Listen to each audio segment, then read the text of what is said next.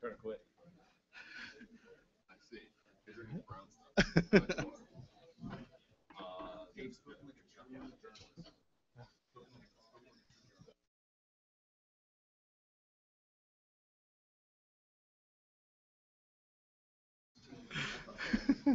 That's what they do.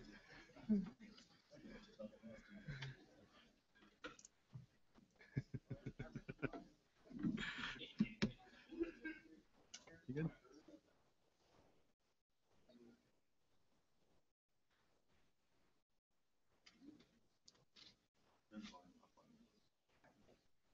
All right, you young guys, stop texting, all right? Focus, I need your attention. Guilty. Guilty. Good morning, everyone. I'm so glad you can join us. This is a very busy weekend, and it just warms my heart to see everybody here. Thank you for your time. And for those of you who are live streaming with us today, thank you for joining us as well. We've got a wonderful discussion here. It's been a topic amongst Hagerty and amongst the panelists, and I believe amongst the hobby. What is the next generation? What is the shift? What's happening in this hobby? Where are the next generation of drivers, enthusiasts? What's going to happen in the market? That's the big question that we want to address today, and that's the title of our presentation, which is the generational shift in car collecting. To help us kind of answer this question or even debate it and bring in new perspective, we've assembled a pretty remarkable panel, and I want to introduce you to this amazing group of gentlemen. And we've got two dynamic groups. You can see we've got, well, the sippy cups on the far end, representing our millennials and our Gen Xers. You know, this is how we roll, you know, because while you're texting, you've got to have... As long as it has vodka, I'm okay. I'm kind of disappointed there's no Viagra samples for the three of us. And martini glasses. You wash it down with gin. If you... So I'm going to go with our senior panelists here today, and I'm going to start off and introduce Mr. Rob Sass. Rob's here in the middle. He is our Vice President of Content for the Hagerty Media. He's also the publisher of Hagerty Classic Cars magazine, which all of you got a copy in your gift bag this morning. Joining Rob, we've got Donald Osborne. He is a classic car consultant, historian, and writer, also an accredited senior appraiser with the American Society of Appraisers. And directly to my left, Mr. Dave Kinney. He is also an accredited senior appraiser, and he's also the publisher of Hagerty's Price Guide, which you've also received in your gift bag this morning. And this will come in very handy throughout the rest of this weekend, so keep an eye on that and save your questions for Dave afterwards. Or not, depending on what happens. Or since we're here, just double every price in the book. You'll be fine. That's how we do it, huh? Okay. All right, and in the far corner, we've assembled an amazing group of gentlemen here with great perspective, on-the-ground intelligence, very active in the social community and the new generation of car collectors. In the middle, we have Dan Stoner. Dan is the founder and publisher of the AUTOCULT, and it's with this background of new generation he has been recruited by Hemmings Motor News as their director of new marketing. We all know Hemmings and appreciate it. He's got a big job ahead of him. I gotta go. You're already late. Next to him, we have Ezekiel Wheeler. He is a transportation design student from Art Center College of Design, as well as a freelance writer covering topics from automobile restorations, motorsports, and sort of sports tuning as well. And on the far, far corner, we have Mr. Rory Carroll. He's semi-retired from his racing career in the 24 Hours of Lemons. And in between his pit stops, he's decided to join us today and also spends his time as the editor at Autoweek. So thank you, Rory, for coming. And thank you for the rest of the panel. This is going to be fun. We've got a big discussion and a big group. And we're going to start off with, again, our senior staff. We want to respect their time. And they've got valuable opinions. And very little of it left. Respect our nap time. I know. It's And our early. attention spans. It's almost time for dinner. Let's Come on, it's not 4 4 o'clock You're yet. over special. All right, well, what we want to do is we want to debate and talk about some important cars that are going on right here. And we're going to we've asked our panelists to pick some cars that they want to talk about that might represent what's the current day or modern day blue chips. And so we're going to go kind of through the line, open this up for some discussion amongst our panelists, and give it a go. And I want to remind the audience that we're going to save some time at the very end here to pass around some microphones. I've got Laura and Ashley working the room, so towards the end, save your questions. We'll have a chance to ask the audience, excuse me, the panelists, some questions about their presentation today, and then we can save our personal garage questions towards the end when the panelist is done. So let's jump right in. And Rob, let's talk about Continental convertibles, which is your big pick here. This is a pretty fabulous car, and I think it's multi-generational. Yeah, I think so too, and I wanted to grab something that was a little bit more accessible. Elwood Engel did this car, not one of the best-known designers of the 60s, but I think he absolutely knocked it out of the park. I think it's a fantastic-looking car, and it seems to turn up everywhere still today in the cable series. Entourage shows up in movies quite a bit. I think that this is a car that is absolutely never going to go out of style. You can take 5 friends along with you for the ride. It's just, I think it's always going to be in demand. Donald? What do you think? Well, my pan-generational blue chip pick is the Ferrari 250 GT short wheelbase, a car that is an amazingly iconic car, probably the most beautiful sports racing car that Ferrari ever made, and also something which is rather affordable as those things go, compared to GTOs and the like. Sure. And one of the reasons why I picked this is because Ferrari, as a brand, will certainly span any intergenerational change in car collecting. Ferrari is, although the company is very small, they only sell 7,000 new cars a year. It's been rated consistently one of the most noted and aware brands on the globe. And an interesting statistic that I found was that Ferrari has 12.5 million Facebook fans, 55% of whom are under 24. Wow. Ferrari sold 7,000 cars, but they sold in the last 10 years $400 million worth of merchandise. So people will always be living the Ferrari dream, no matter what their generation.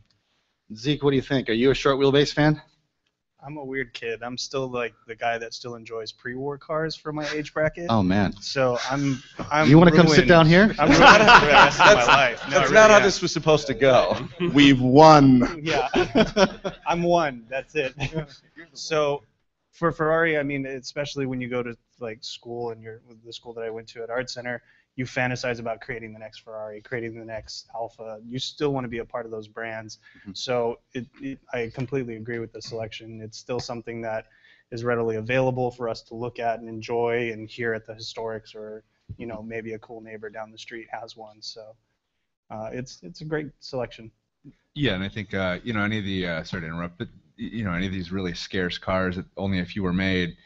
You don't have to find too many asses to fill those seats. And I think you're always going to have a few thousand people who are there lining up to buy those cars when they're up for sale. So I agree. Good pick, Rob. I like it. Dave, what do you think? You want to chime in here on your selection? Yeah, I've got the 300 SL, and I picked the Gullwing, but I think you could substitute the Roadster just as well. You hate to use the word iconic, but I'll go ahead and use it. It's among the most iconic automobiles of all time because of its style. The Gullwing doors were, certainly not. That's not the first use for them, but it was the first popular use in production for the Gullwing style.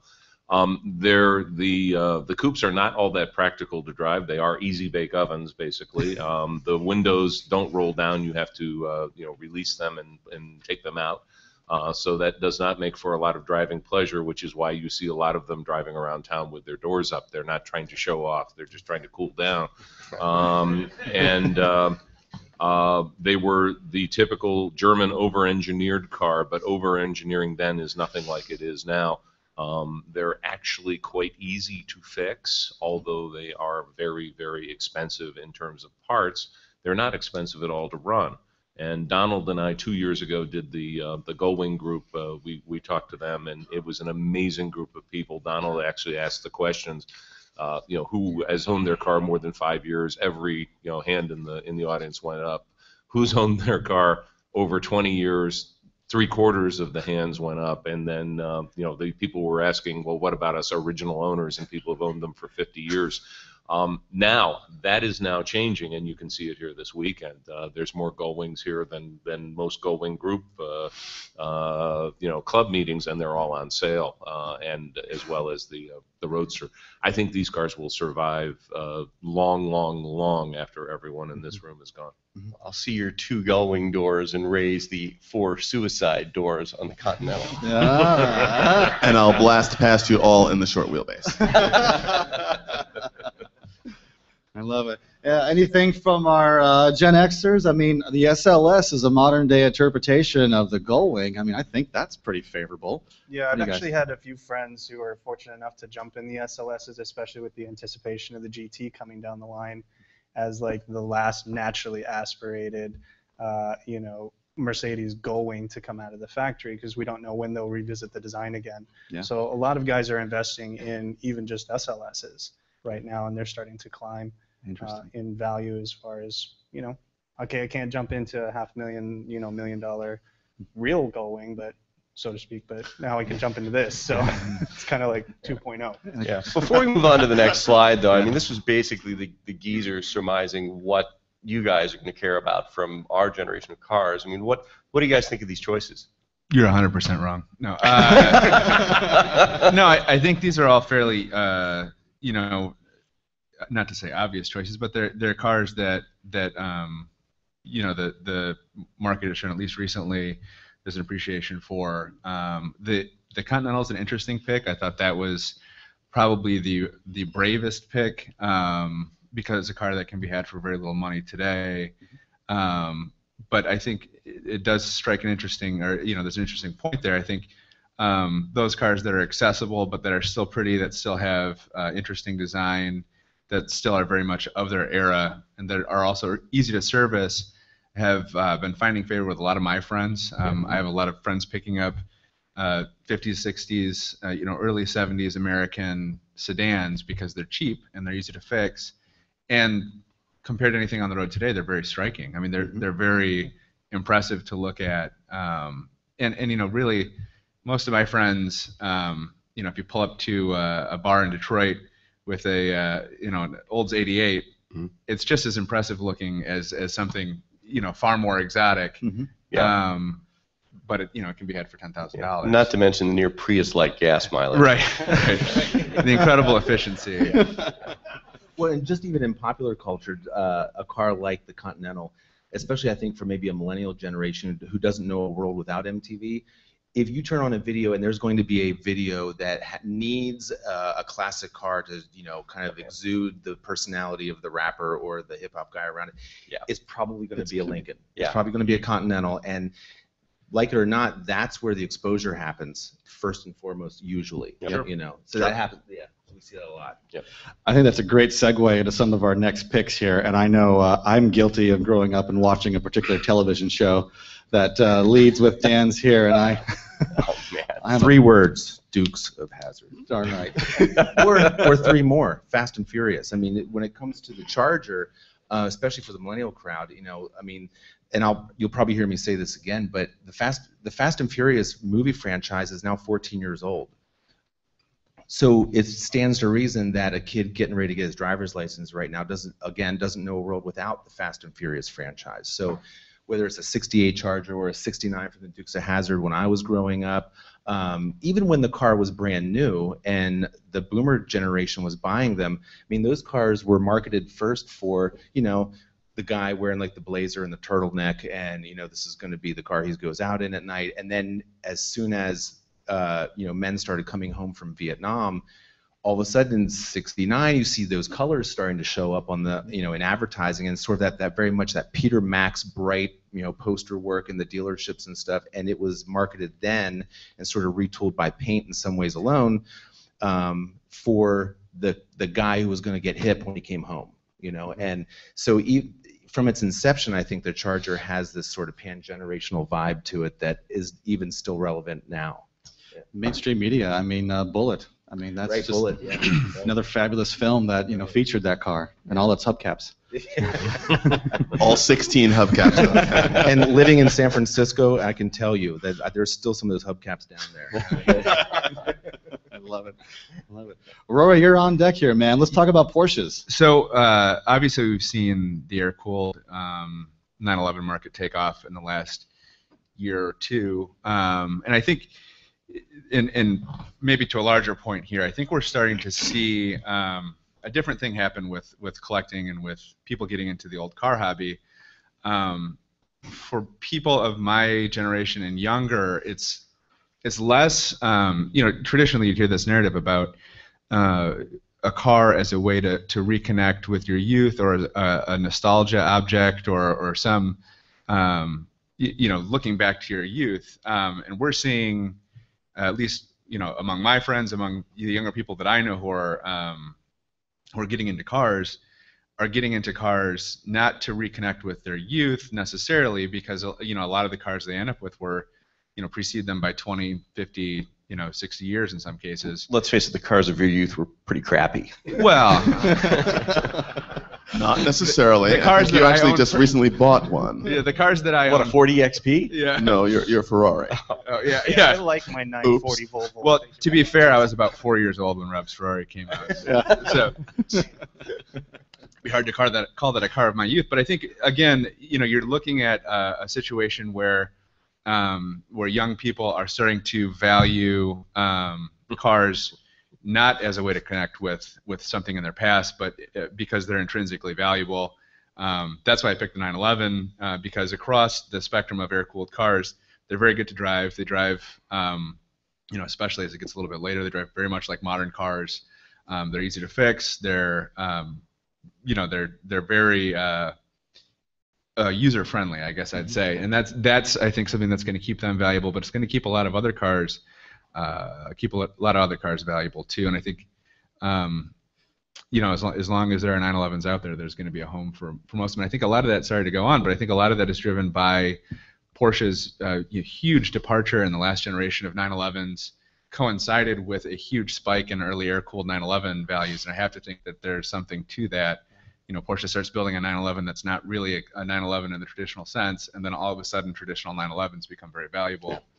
I don't see Porsche going back to, walking that back towards a more traditional 911. Let me ask you a question, Roy. What do you think is the appeal of a car made before you were born, as opposed to the cars that Porsche is making now? What is the difference between those cars that appeals to you specifically? I think the simplicity of the design. I think there's a huge push to make things complex and make things interactive and make things computers. And for me, for someone who drives a brand new car through Autoweek every day, it's really nice to get an analog car that I can feel and understand. And not so much understand. I mean, I understand a lot of the technology in the new cars, but I can't interact with those cars in any real way. That's fantastic. You've just stated something that I believe very strongly, that I state to people, and certain people, whoever they might be, Rob Sass, wanted to hear this from a millennial rather than from me. The fact that, and I want to hear from all you guys, that as things become more digital and automated, that the appeal of the analog has got to be, it goes back to brass era cars. I mean, these are blacksmiths cars, basically. Right. You see everything that goes on. Yep. And is that true? Does it have that appeal for that reason? I think if I could jump in, I think that to those points, the maker movement, the hacker movement, the idea that, especially with the millennial crowd, that you can build your own computer and your own hard drive, or you can go to the Maker Fair in San Mateo or buy Make Magazine. You can go to, Burning Man, for God's sakes, if you want. But that maker attitude, and the fact that, an analog car is so easy to hack and to get into, that has a lot to do with the custom world too. But I think that there's just such an appeal to that. It's accessibility. Well, I mean, you can even go simpler, even vinyl versus, MP3. There is. It's true. iTunes. Which are both fighting for market share. I mean, right vinyl now. is vinyl's having a revival right now. I mean, it's obviously doesn't sell anywhere near like it did in my day, but and people like the purity of it and the simplicity of it, and it is both things, pure and simple. And there's also an occasion to it, like people younger than me, people who are my little brother's age, all of his friends only buy vinyl. Yeah. And it's because there's an occasion to it, and it's the same with an old car too. It's something special. It's not like a disposable. There's a package. There's a whole. Like I said, there's. How do you download ritual. vinyl though? Yeah. It can be done. We have a 3D printer that can do that. But, Yeah. the whole technology backlash thing, though. I mean, I've heard the exact same argument among people who collect wristwatches.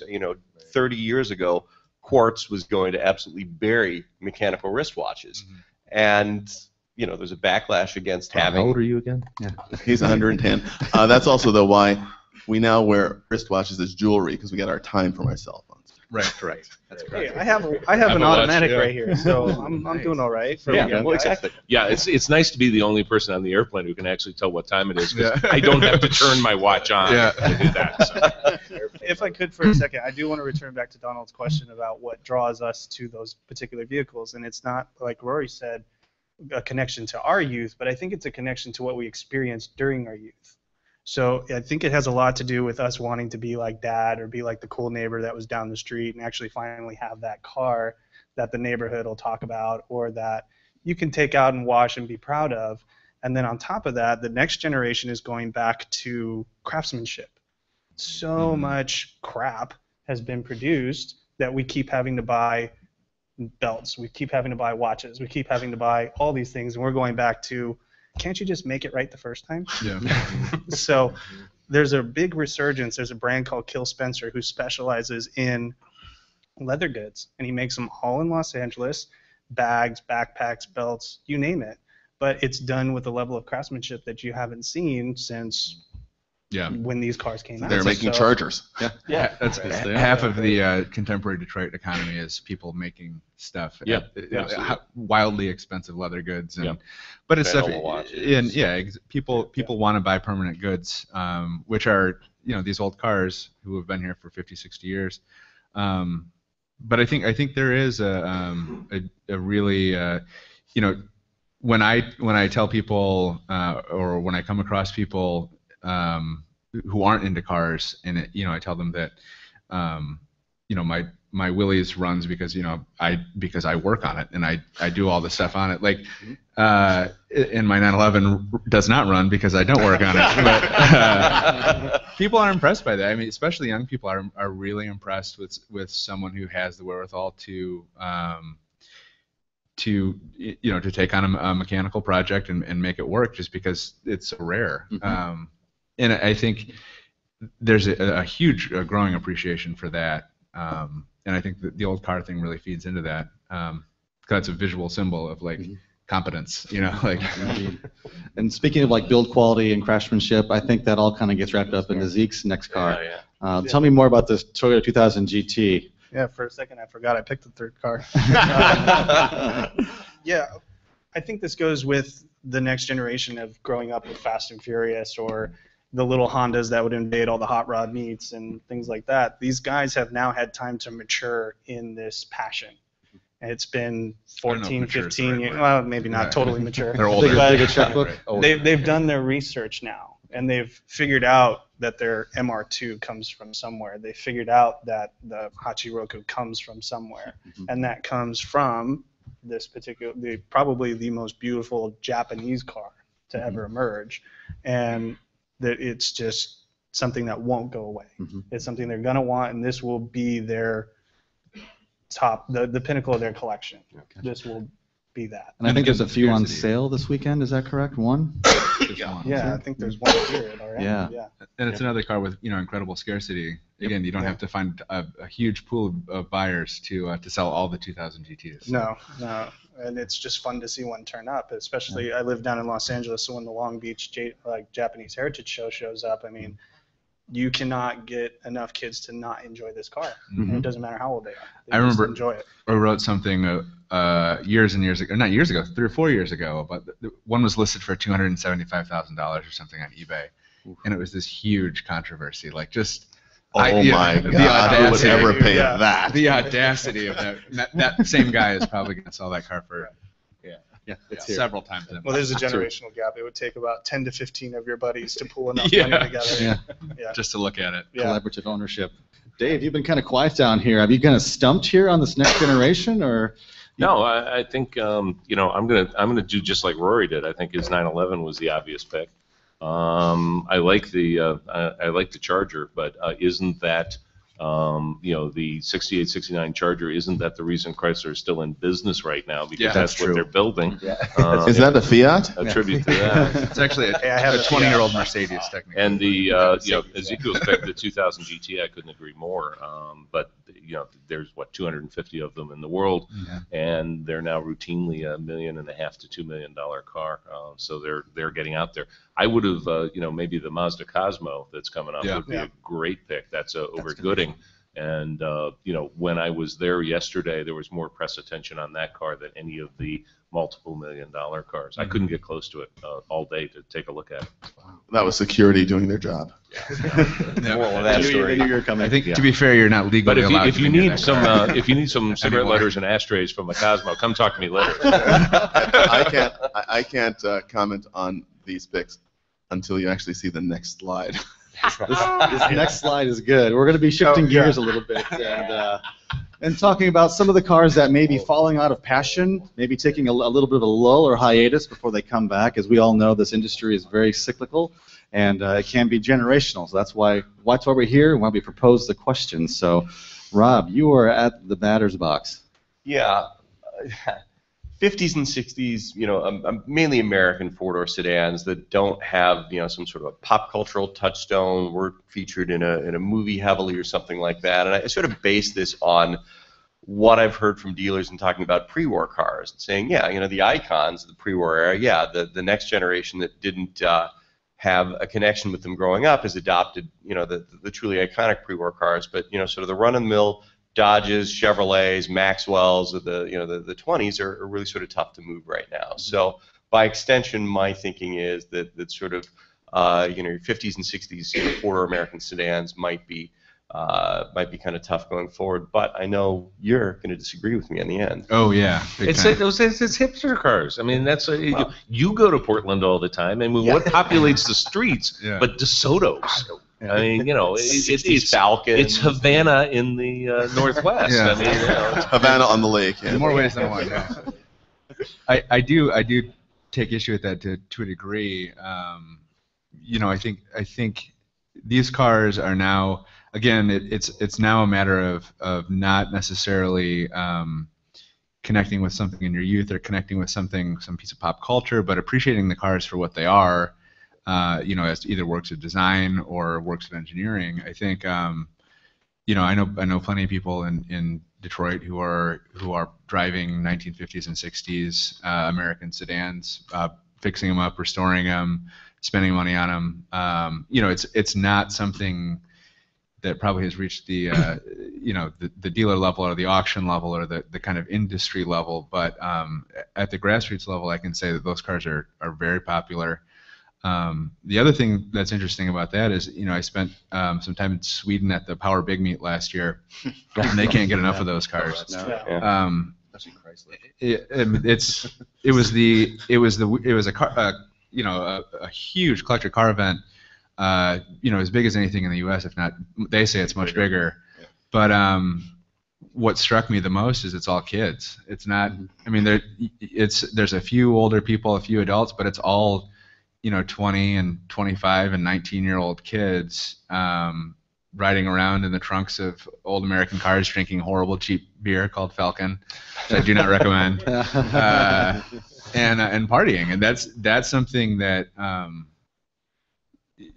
think if those Swedish kids can get into those cars and do get into those cars, and American kids are getting into those cars, I think they have a future because they're beautiful. They're striking cars, and they're not like anything you see today. Yeah. And Sweden's the second largest population of American classics outside the U.S. They say they're bigger. That's what they say. I don't know if that's. Say that. Yeah, they would say that. They would say. Bless their heart. Justify this. I picked the Porsche 911S. They're just going away? Yes, What's happening here, Donald? It's interesting, actually. The reason why I picked the 911 is somewhat obviously have a contrarian point of view, which is the fact that there will be, I think, people who have grown up with these sort of luxury Panzerwagen Porsches, and they will identify Porsche with a super high technology car, and they frankly might relate better to the oldest car, might be maybe a 993 turbo, but they're going to relate to the new cars, perhaps to the, well, actually that's coming in a later slide, so I won't talk about that, to cars that are not these sort of basic, very difficult to drive.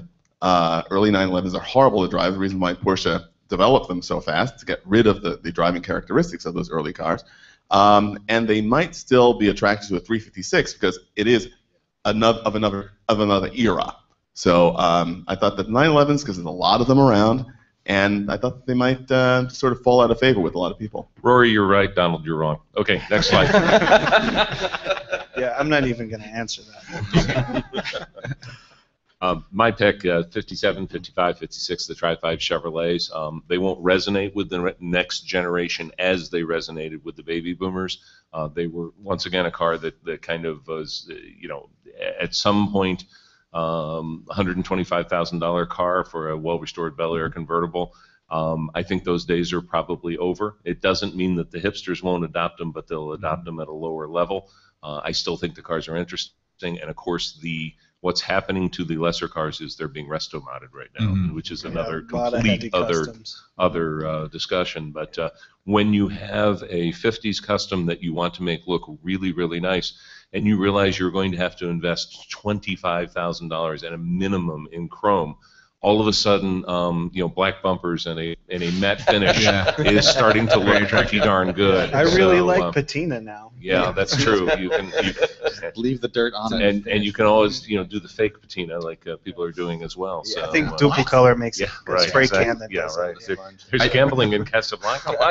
So I think they'd be telling me people are turning vacuum cleaners in reverse to make barn finds. Yeah, exactly. That was my patented idea, but you've got a lot of people to sue then. I know. The Tri-5 is a great example of the 55, 56, 57 Chevys. That was a car that I always associated with the DJ Surf and Bird local cruising at the hot fast food place, which is a scene that was always kind of a turnoff for me growing up. And then a few years ago, I ended up writing an auction description for like 4 of them. Like the same auction had like 4 of them in a row, and so I had to find a way to differentiate and have something fresh in every one of the descriptions. And I ended up doing a ton of research on those cars and came away really with an entirely new appreciation for the car. Sure. Which is, I think, again, to go back to my earlier point, I think with all of these cars, however mundane, and not to say that these are mundane at all, but once you expose a car guy to that sort of thing, once you expose a car guy to what's valuable and what's cool, I related to this car now as the BMW M5 of its day, like this total sleeper, V8 powered fast family sedan. Fuel injected. And and really like a pretty important part of automotive history. And it was like, wow, all of a sudden I really like that car. But I think, and I didn't know anyone. None of my family are car guys to speak of. No one had anything like this in my neighborhood growing up. But I have an appreciation for that car because I learned about it and I was exposed to it. And I think the same thing happened with pre-war cars for me. It probably happened to you. The more you look at them and the more you're exposed to them, the cooler they become. And it doesn't make you want to own one. Believe me, if this car does fall, if this car does fall through, these cars, all these old cars, if the market does drop out, I'll be right there waiting with a check. That $25,000 fully restored Bel Air convertible. Yeah. Especially where if they're willing to take $5 a month. You're right. Yeah. But you give them 25 down. Yeah, so. exactly. Well, even when I first saw this, I thought, oh, Dave's crazy. There's no way. I mean, a 57, yeah, but a 55 was still cool. And I thought, again, going back to the accessibility thing, I know my group of friends, a 55 Chevy is only valuable if you put a straight axle under it, radius the wheel wells in the back, and put a 383 under the hood. Well, there's 50 grand. So even with a flat black rattle can, spray job, it's still 50 grand. And so I thought, Dave was right.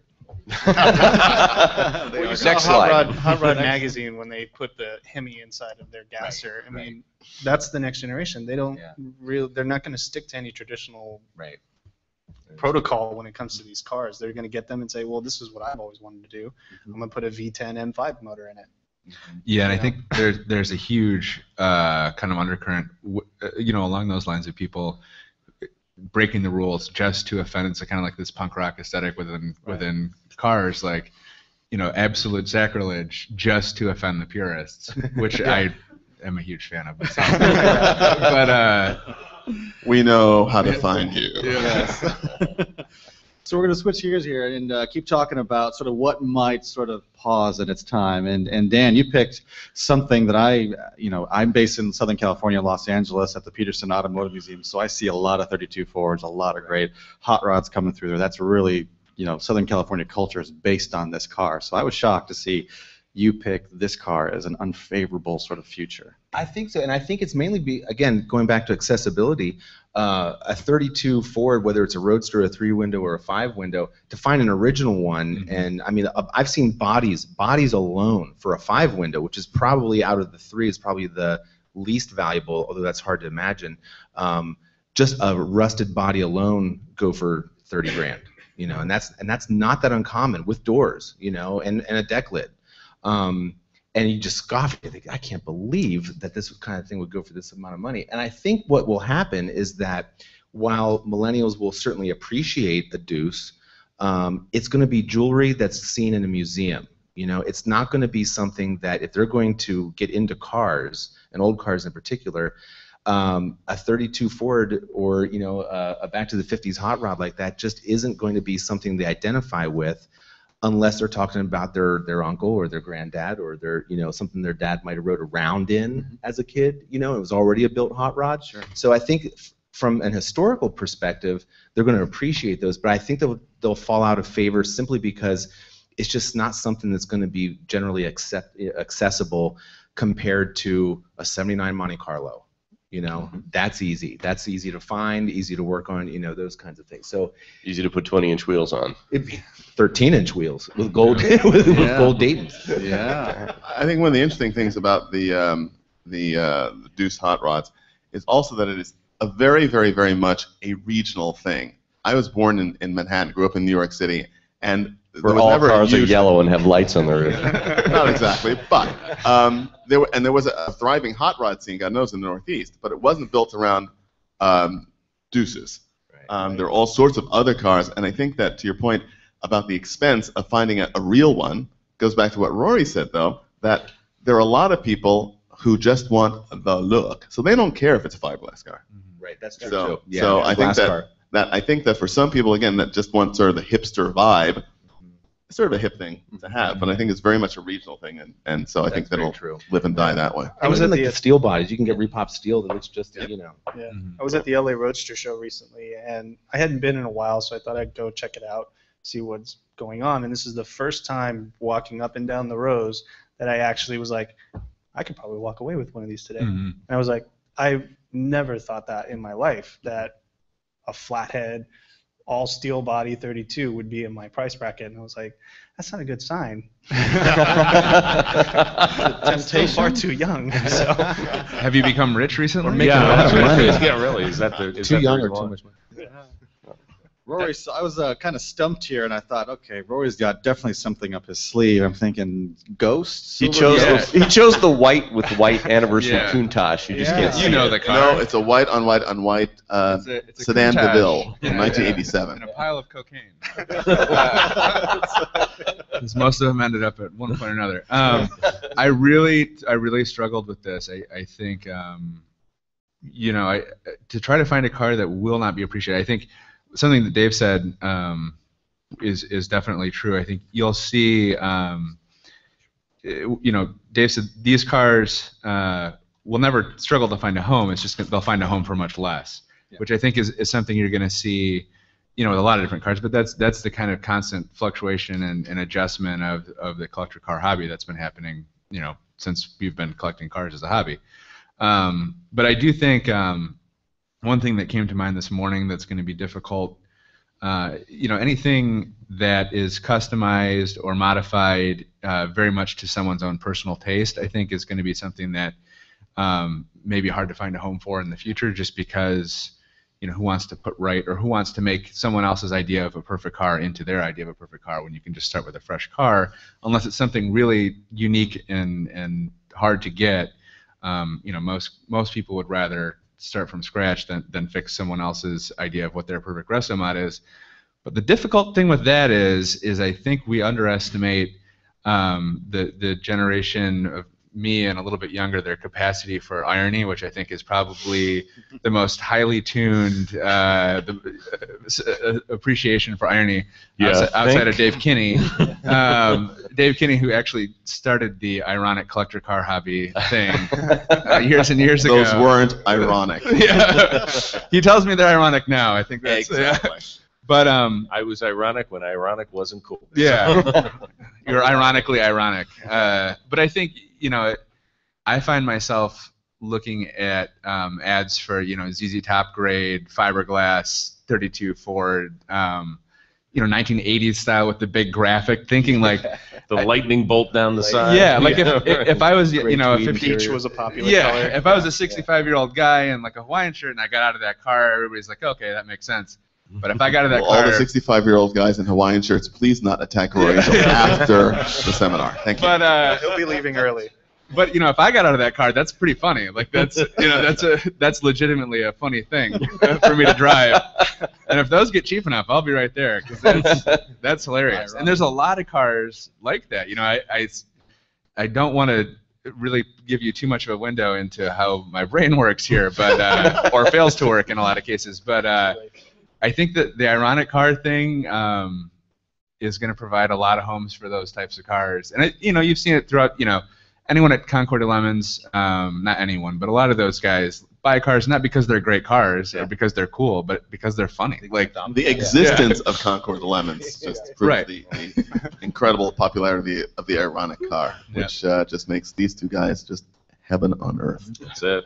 And Rob, they had the same thing in the UK, right? They do. They do. As of 2 weeks ago. What's that called? The Festival of the Unexceptional. Yeah, if you want to see the best Austin Allegro or Morris Marine on the planet, you missed your chance. 2 weeks ago at Silverstone. I want to hear about the T-Bird. Zeke, you picked a good one here. I mean, Suzanne Summers. We're gonna have a chat. Special. Yeah. It's not that I'm not a fan of the T-Bird, because I am.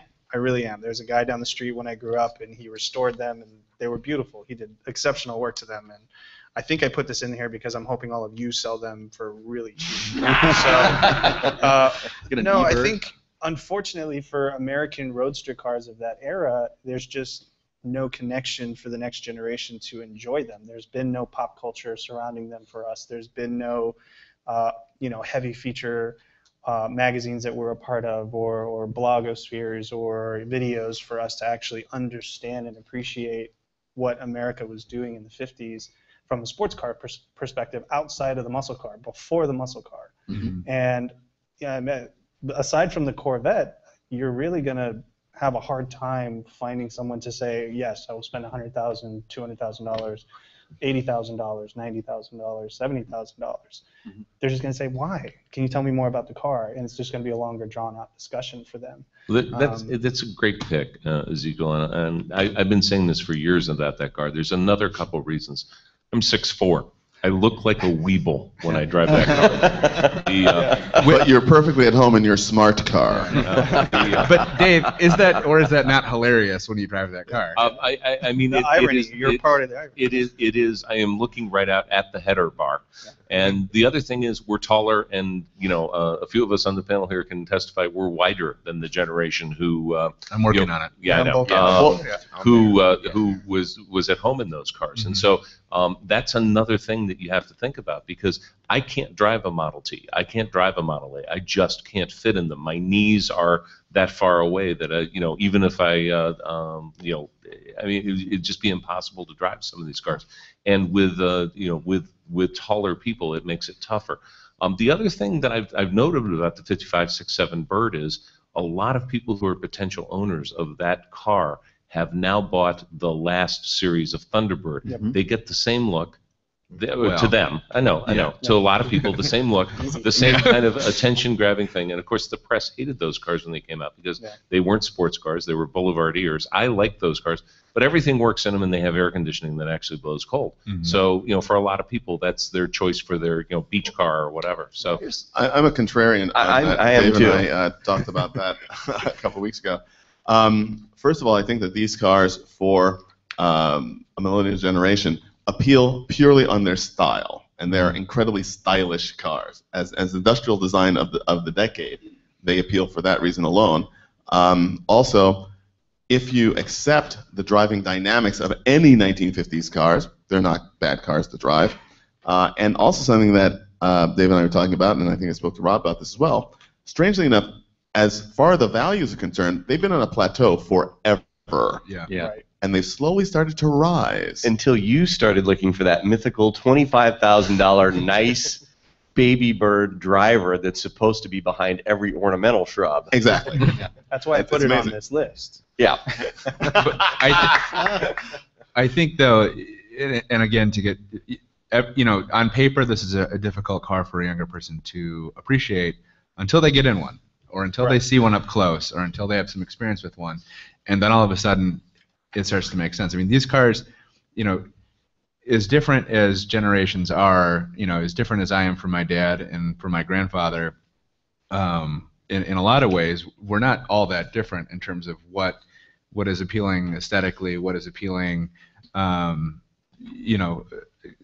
or in a driving experience. We're not all that different. And so while looking at a $200,000 T-Bird crossing an auction block is a very abstract thing, the second you're in one, or the second you see one up close, or get to work on one, or whatever, all of a sudden it becomes real, and then it can start to become very attractive, which I think is something you see across the board with all these cars. Yep. And looking ahead to the future, we've got some important cars to talk about, but I just want to pause a moment and just give a shout out to the young man sitting in the front row. What's your name? Nolan. How old are you? 9. I'm glad you're here today. You've been so attentive. Glad you're here. You haven't looked at a phone. You haven't played with a mechanical device. And you're paying attention. Nolan, I'm glad you and your dad are here this morning. Thank you for joining us. It's good to have you. All right, so let's switch gears and talk about the future and figure out what's going to happen next and what's going to be collectible in the year 2035, 2045 for the boomers. What's going to be important still? Yeah. And Rob, you're here first, talking about a pretty impressive car here. Yeah, the words sure thing, lead pipe cinch, trust me, these are generally things to run away from. Rob's had a lot of those cars over the years. To hear him tell it. I've got the phone messages to prove it. Yeah. Hey, I believe I still jointly own a lot of Signet with you. Yeah, you're a 1/50th owner of the lot of Signet. Yeah. So, but anyway, and those are all words to run the hell away from, unless you're talking about an E30 BMW M3, particularly the Evo Sport models that we didn't get in the U.S. but are now legal here, or starting to become legal here under the 25-year rule. These are going to be the Carrera RSs, the 27 RSs of the next generation. There was one that Dave and I looked at that sold last year here at Russo and Steel. It was a white car with 40,000 miles on it, and it sold for $40,000, and our jaws dropped. Mm-hmm. Wow, this is a sign of the apocalypse. And a year later, that's a $60,000 car. Yeah. That is a pretty fair return on an investment, a 1980s car, in 1 year. So I love these cars as future collectibles. I think too that's another car that is very much a reaction to what that company is doing now.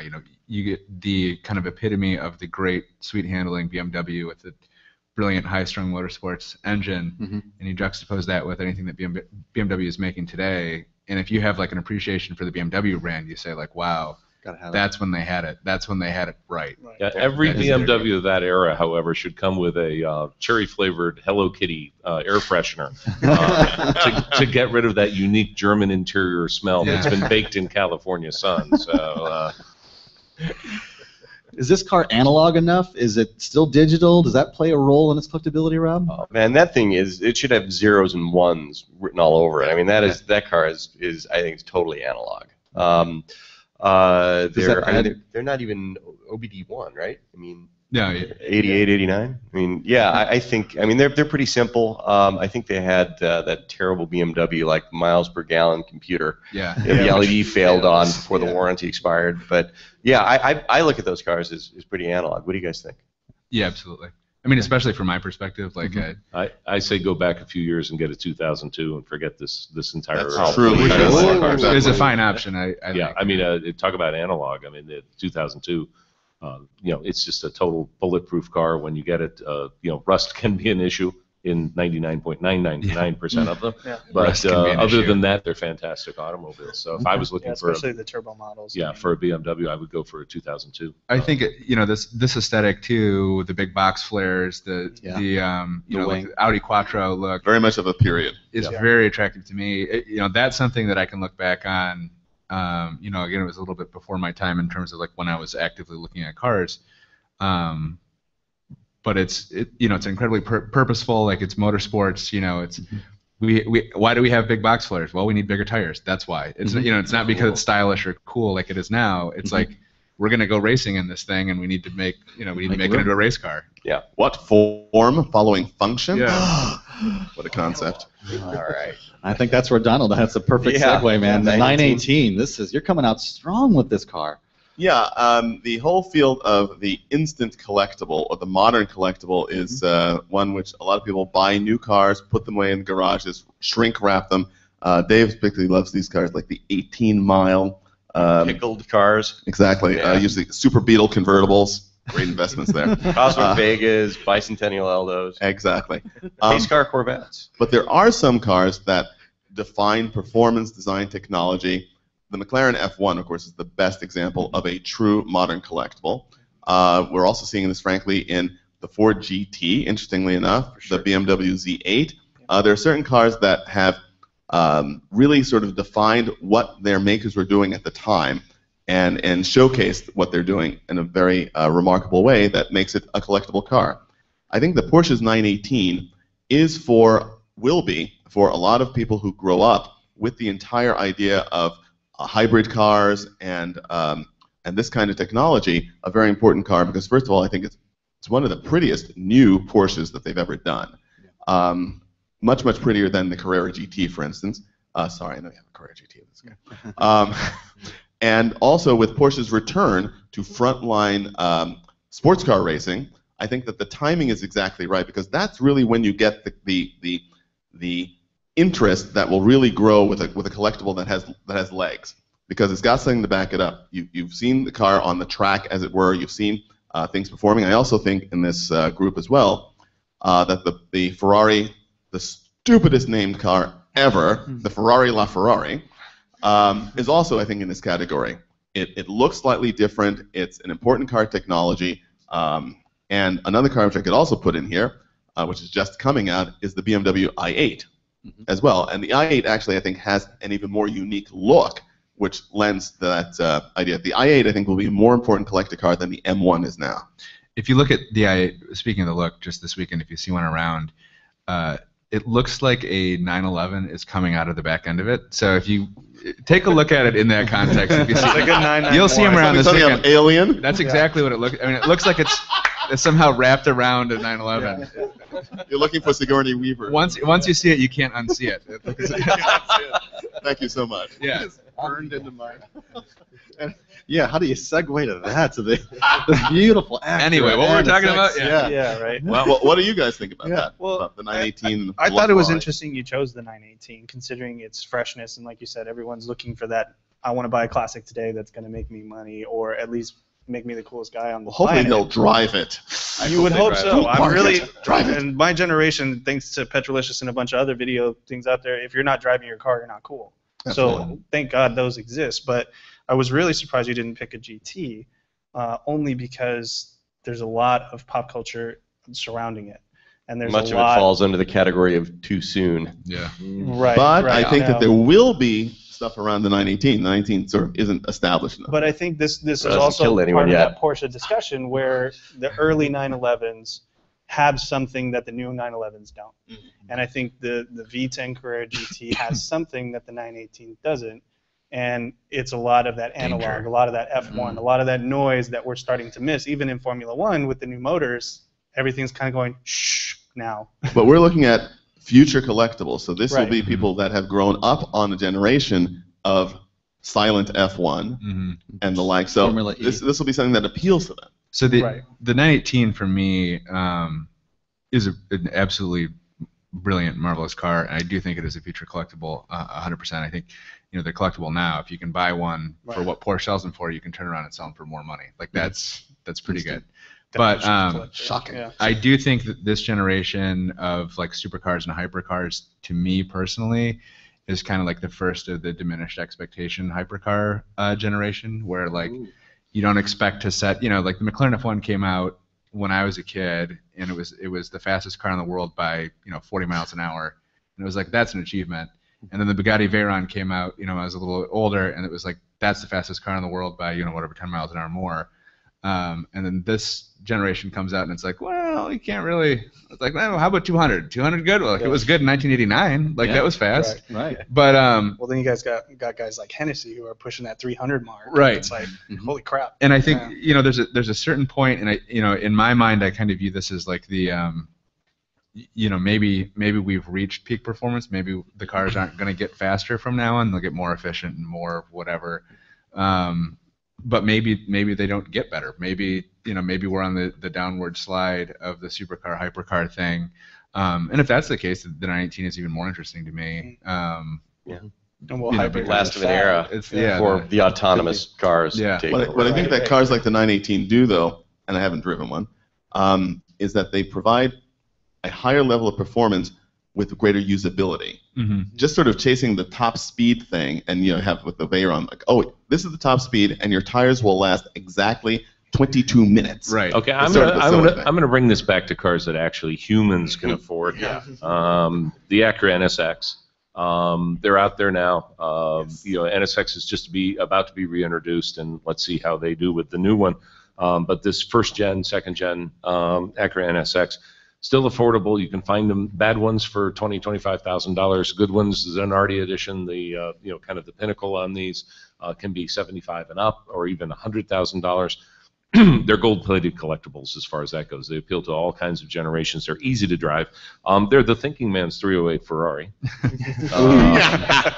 And of course, they never. Sorry, Rob just bought a 308 And of Ferrari. course, but of course, I don't think they ever made a pink Barbie edition of the Acura NSX like they did the 308. So I could see where you didn't bond with that. But moving right along, there are a whole bunch of cars that are in this category, and I can think of a couple. And one that I think is a car that we're all idiots for not driving down or walking down or taking a taxi over to the Cadillac dealer and buying a CTSV wagon with 6-speed. There's a car that's brand new that you can finance. They built 250, I think, so far, with a 5-speed. I mean, obviously a lot more with an automatic transmission, but it's a car that has all kinds of great generational appeal. It is faster than just about anything on the road. It comes with a warranty, all those sorts of things. So I mean, there really is a very long list of future for sale. Yeah, right, exactly. Diamond black, right red tune. No, Crazy Dave's. When I saw Financing David, available. now. Hey, when I saw David Pope had listed this one, I thought, wasn't it just a year ago when I think it was Terry Gross on NPR was interviewing Vanilla Ice, and she said, "So tell me about your supercar," and he goes, "What, my Acura?" And it was one of these things. I'm like, wasn't that just Under a year pressure. ago or 2 years ago? Like, it's amazing to me, and I think that kind of falls into a little bit along the same lines as the 2000. Okay, if ICE owns one, I'm out. Okay, I want you to know. He had one. All He right. had one. Enough said there. I'm sure he doesn't own one now. Right. You probably had to sell it. Yeah, I'm sure. Yeah. I'm sure the bank owns that car now. We were talking about this car at breakfast, and I was telling him the NSX is unique because it doesn't matter if it was the base model out of the showroom floor or a Senate edition or the Pinnacle edition fully optioned out, or even a race version. If it has, this is a car that actually could benefit from the right aftermarket parts. So all JDM parts that are hard to find nowadays that they'll actually have to refurbish or reclave or whatever it is. There's a completely Mugen out NSX running around Los Angeles, and there are plenty of guys that are chomping at the bit to get their hands on it. So Yeah, I would agree with that. I think that's a I'd agree with Dave and Ezekiel as well. It's unique in that way. The modified cars being more valuable, but I think that's you're starting to see that modern cars, especially Japanese cars. That was the whole thing with those cars, is you buy them and then you make them better. But yeah, I think that the NSX is about as close to affordable blue chip car as I can think of. Got it. Yeah, my only cavil with my colleagues, the geezers picks, is the fact that I actually looked into the future, and they looked at cars that are actually collectible now. But just note that. Good job. Donald wins. We're done. Donald's in. I think a complete polar opposite. We talk about supercars and modern collectibles, and Dan, I was shocked to see this colorful edition, and I think you brought a prop along that might support your reasoning here. I think it might round out everyone's perspective. What is with, like, we call it Malays, the lowrider era? Malays, yeah. Malays. Malays era, you're talking about, and there's argument here, but 74 somewhere like to 85. 74 to 85, Yeah. and It was quite. Sorry to interrupt. Merle Martin, who's a car writer, more recent. He started at Jalopnik. He writes for a bunch of people now, including Autoweek. But he defines this era as like the diminished expectations, the Carter era. Jimmy Carter made a speech about a great national malaise, and that's the decade without quality control. Right. So that's the era. safety bumpers. That kind of, or that's now comes to include American cars from, like you said, mid 70s to mid 70s or mid mid 80s, basically. That decade. Most people say it generally ends when the Fox body Mustang got a new cylinder head, 225 horsepower. The Z28 Camaro followed. Oh, okay. Now we then it was okay to be fast. Yeah. Right. And even those cars, I mean, these things, and what you see there, like a Monte Carlo, 79 Monte Carlo, and by now you can probably tell I've sort of focused more on American iron, but this sort of gets into American vinyl, and American vinyl wasn't really in very good condition back then, but these things are accessible. They're cheap, relatively speaking, and you don't see many of them. And I got into a conversation with a guy who was 30-ish, and he said, we were talking about old trucks, and he said, "Oh, I got an old truck." I said, "Yeah, me too." I said, "Mine's not that old." He goes, "What's yours?" I go, "74 F350." I said, "What's yours?" He's like, "92 F150." So a guy like that, right? Classic. Like, you got air conditioning.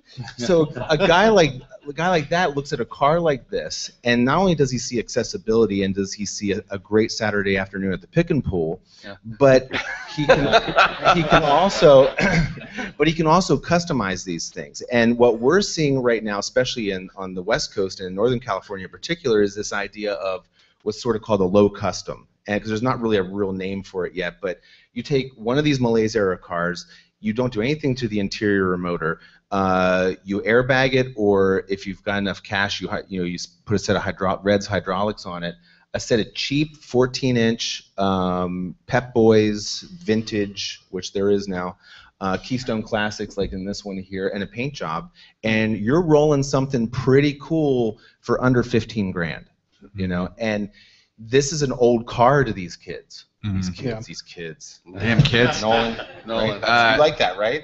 Do you like that? Do you like the paint on that one? We'll talk later. Okay. He still wants a core sample of one. I like it. Right.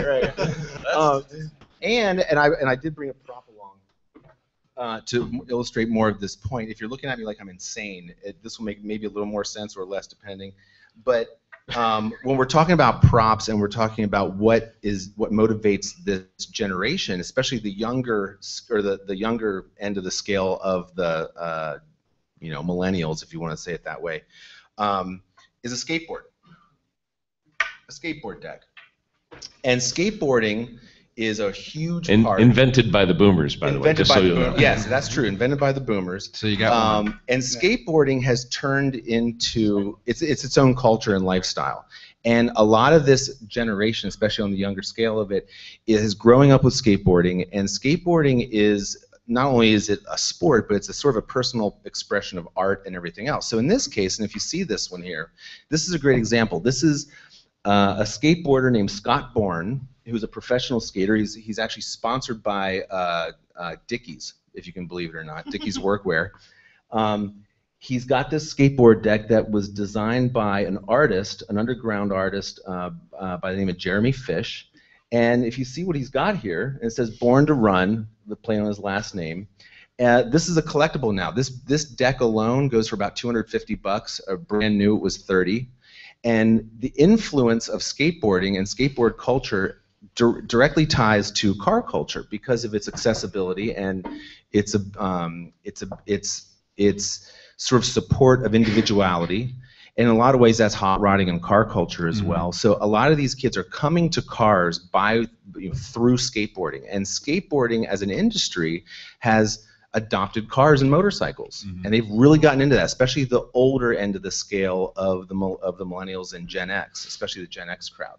So when you see a car like that, the guy who built that car was influenced just as much by skateboarding as a culture as he was by his dad and the movies he had seen and the cars that he sort of grew up with. There's a great custom car scene in Detroit now that's all, they get together, park their cars, and skateboard and drink beers and barbecue. Yeah. And then, but they're building, 32 Fords. They're building, late 60s Delta 88s on bags and all the same thing. And I do think, I think especially like, this, that's a great point to bring up, this Southern California thing. We're pretty homogenous as a group here in Monterey, these kinds of events. Pretty much, old white guys generally. And I think, we do ourselves a disservice to look away from, like not only Southern California, but a lot of the American South is doing incredible things. I always joke that, the great collector car, great collections of the future will all have a donk, a box, or a bubble in them. The 30-inch wheel, S10 framed 80s Monte Carlos. And I'm actually half serious about that. Or you look at Houston with the slab scene down there, building these outrageous customs.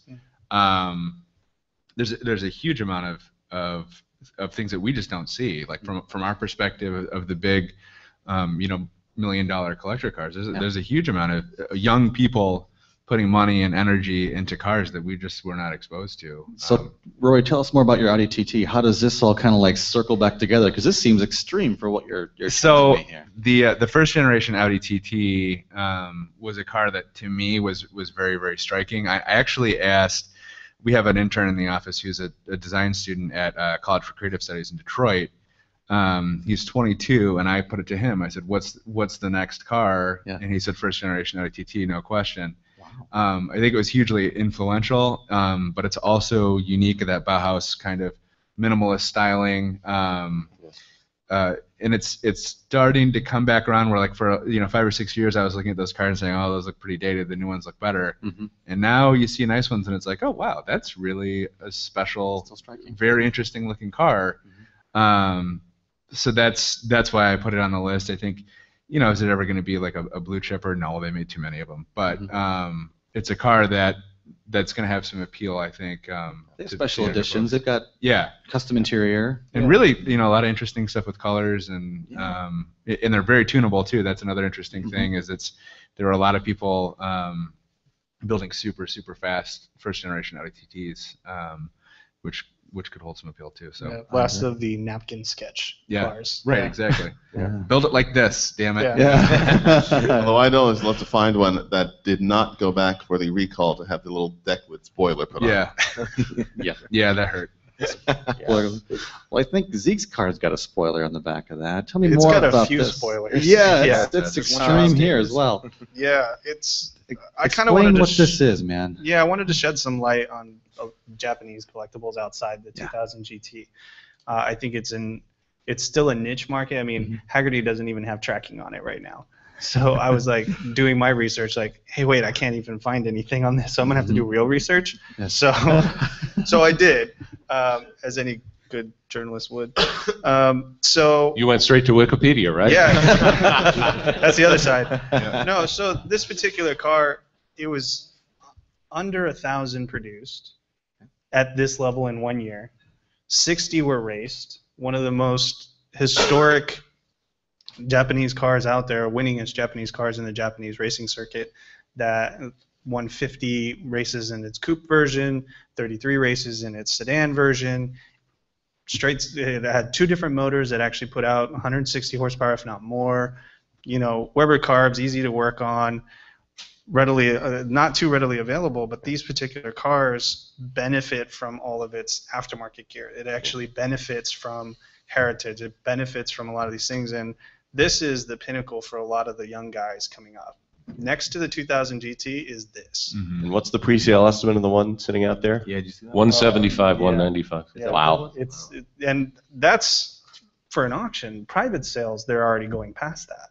Wow. So and you're talking about clones that are eking up on 150K, and they're the regular sedans that are, or the coupes that are just massaged out with the right parts. And this car is just that. And there's one actually racing at the Historics this weekend, and I highly encourage you, if you get a chance to go out there and check it out, listen to this thing scream down a straight. It makes BMWs quiver. It just has that kind of visceral. Yeah, that's because it experience doesn't to break. So. Yeah. Well, that too. It doesn't need to break. You just lift. That's what all the spoilers are for. Yeah, So- I think quickly, because we want to get to questions. Right. But for those of us of my generation, when I saw the 175, 195, estimates on it, yeah, I was thinking, hey, there's a typo here. They missed a digit, that sort of thing, because you really have to readjust your thinking when you're talking about Right. these cars being that value. But yeah, that's what they actually do, and See, there's a really good chance it'll exceed that. I thought it was totally reasonable when I looked. I was like, yeah, that sounds about right. Yeah, no, Yeah. I know, but I mean, if you're not accustomed to the market, you'd think, Yeah. Right. Yeah. how could this this is possibly be worth this this is kind of money? Donald's replacement for the 911. Oh yeah. So Precisely. Yeah, there you go. Precisely. Exactly. Far more interesting car. Are we going to get to use our props? I slept this prop all. Sure. Oh, you have a problem? We were asked to bring a prop, and obviously we saw one of the props that sort of encapsulated who we are in our generation. And what I brought, first of all, I carried it in this wonderful canvas bag, which is a souvenir from the 1978 Canadian Grand Prix, when there were actually teams that were named after cars and not drinks. And inside, this thing called magazines. Weird. Things you looked at the pictures and you turned the pages. And for millennials, they don't need batteries and they work all the time. You don't have to plug them in. It's amazing stuff. I couldn't bring it on absolutely because paper. astonishing. And you get, this is the new Jaguar XKE, and you get all sorts of wonderful alphas, and you get the Studebaker Avanti, brand new, available in your Studebaker showroom from the advanced thinking of Studebaker. And then you can do foreign car magazines that show you all sorts of wonderful things about Fiat 1100 sedans that won their class in all sorts of little races that you've never heard of. Did they do And- video? Those things? Exactly, they do. If Yeah. you flip the pages fast enough, the cars seem to move. It's really wonderful. Oh, my prop. Oh, that's a good one. It doesn't get any more analog than this. Oh my goodness. Realistic walkie-talkie. Free cell phone. You went on a road trip with your friends. This is what you had to use to communicate with the people in the other car. Only if you had a sunroof. I don't mean to blow everybody here away, but this contained an entire album. What's an album? Yeah, really. Yeah. It's vinyl. Yeah. And it contained an entire one vinyl. And this, I picked this one special because it is on the Motown sound, the Motown label, Rare Earth. And this one also has the one hit that Rare Earth ever did, Get Ready. And it's between track 3 and 4. So yes, right in the middle of the groove of track 3, you hear ka-chunk, and then it goes on to the rest of it. That was technology. That was probably recorded within a half block of my house. Yeah, that's probably right. Old Detroit Sound is right on my block. It's for sale. If you Yeah. want to make me an offer. Go to eBay tonight. It'll I'm be sure there are a couple in the gutter by my house. All right, gentlemen, I appreciate your comments. It's been outstanding, and I think it's helped everyone in the room maybe feel more comfortable about the future, or at least maybe more educated. And let's help educate them a little bit more. We're going to open the floor for some questions. We've got Laura and Ashley walking with microphones, and let's focus our questions on the topic today. I know we've got experts up here who can talk about cars and values. Let's save those types of questions until afterwards. So let's move the microphone around. Laura's got one. Hi, thank you. I've got a 1957 Porsche Carrera, and I worry about it and what the future is going to hold, because everyone who's 50, 60, 70 loves the car, but I really kind of worry about the younger generation if they think that's going to be a nice car, or if it's going to peak in value and start going down. Any thoughts on something like that? Just before we answer, sir, pass the microphone to the young man sitting right in front of you. He's 15 years old. Ask him the question. Now, So do you care about Carreras? Yes. Okay, what about when the last guy who knows how to build a 4-cam engine passes away? That's what I'm Sort of selling the what mine. then? Yeah, is the only thing that concerns me about that car. I mean, the pushrod cars have the benefit of a lot of simplicity. I don't know, Donald, what do you think? Well, again, the 15-year-old's grandfather sitting next to him, who's a guy who collects 4-cam Carreras, I think he's trying to work on that. I think that. Yeah, no, I valued the comment about the future of 4-cam rebuilding, repair, so forth and so on. I've transformed my entire car emphasis to 4-cams, and using a word that the panelists have used,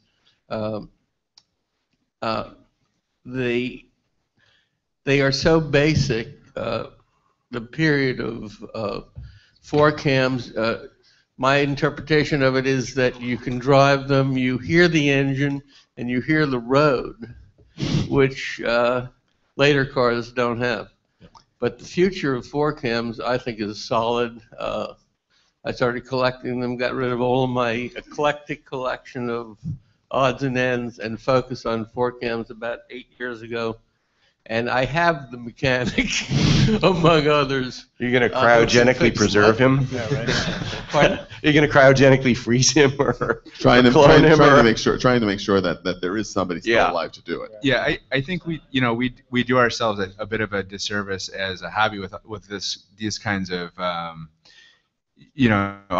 they going to be valuable? Are they going to be valued by the next generation? I think what I was saying earlier, if you expose people to these cars, they appreciate them. And if you want to ensure that there are people out there who want these cars or who want to take care of these cars when you're gone, you have to expose people to the cars.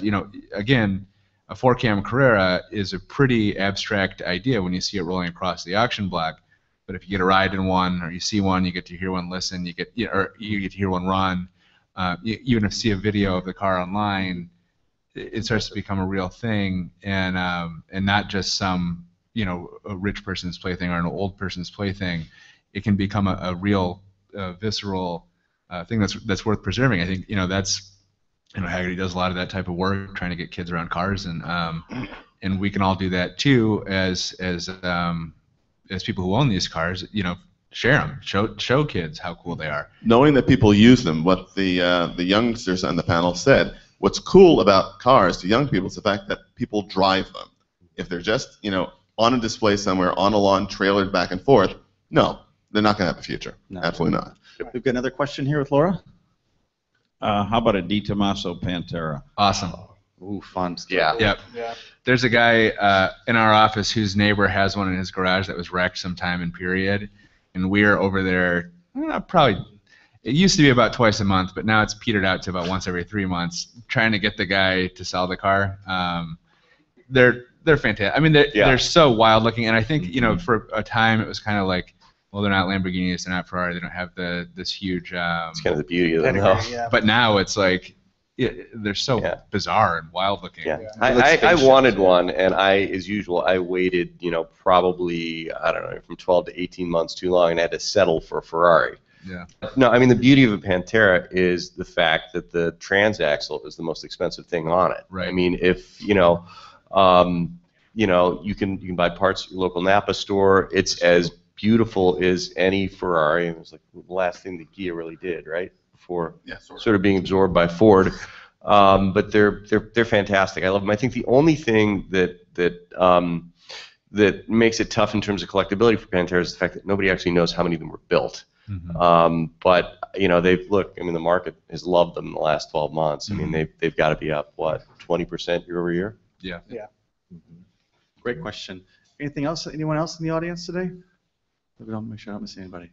You know, one of the things I wanted to say about the Di Tommaso, and I think it kind of is probably appropriate for a lot of these things, is that, you know, especially in the publishing business, like a brand like Hemmings, we talk a lot about new audience and where this new audience is going to come from and how we're going to talk to them and what are we going to do about print magazines and all these things. And one of the things that constantly comes up in research across the board, whether you're just talking about job markets or whatever, is the fact that millennials are willing to spend, and we talked about this earlier, money on experiences over things.